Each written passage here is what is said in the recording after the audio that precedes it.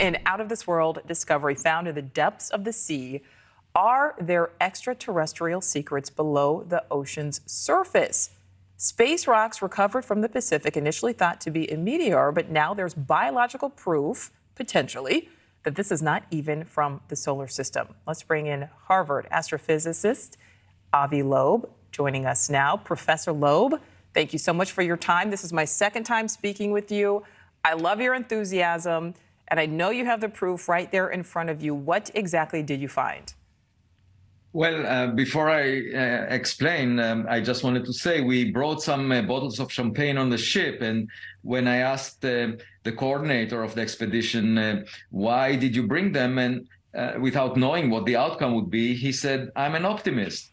And so if you ask why am I enthusiastic, it's because life is sometimes a self-fulfilling prophecy. And it's better to be an optimist. So what we did is go after a meteor that was detected by government sensors in 2014, almost a decade ago, which was moving very fast. It was not bound to the solar system. It was moving too fast to be bound to the sun. And it's the first interstellar object identified by humans.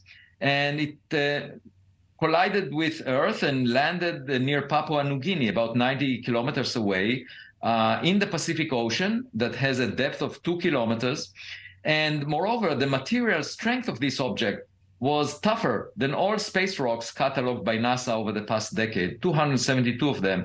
So that raised the possibility, since it was moving so fast, faster than 95% of the stars in the vicinity of the sun, tougher than iron meteorites, it raised the possibility that it might be artificial in origin, perhaps a spacecraft like Voyager, in a billion years that would collide with another planet. And to find out, we went there. And amazingly enough, we found these spherules that you see on the screen. These are, they look like metallic marbles under the microscope. And we demonstrated that astronomy, basically learning about what lies outside the solar system, can be done through microscopes, not only through telescopes. And the next step is to figure out what this material is made of, whether it was artificial in origin, and if so, we might have a technological partner out there.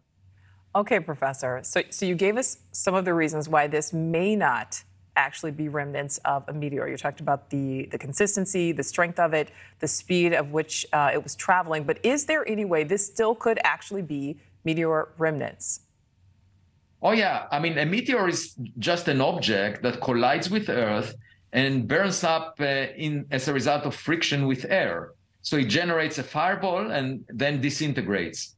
And you get an explosion. In this case, the explosion included a few percent of the energy output of the Hiroshima atomic bomb.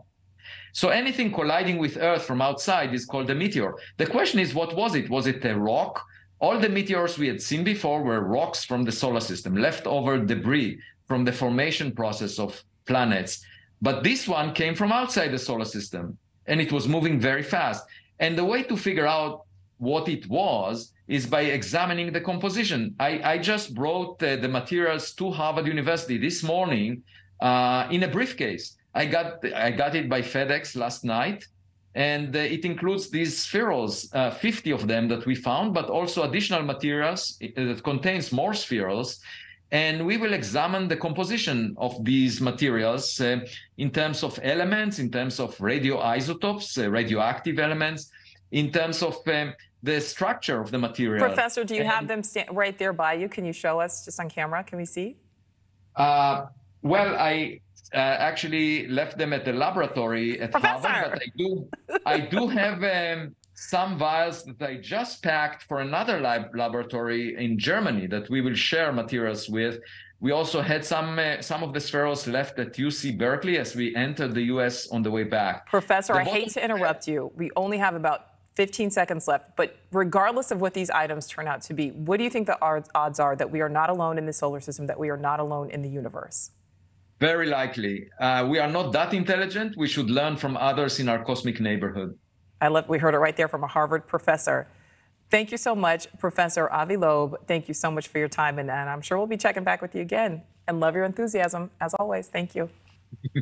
Thank you for watching. Go to newsnationnow.com to find NewsNation on your television provider. And don't forget to click the red subscribe button below to get more of NewsNation's fact-driven, unbiased coverage.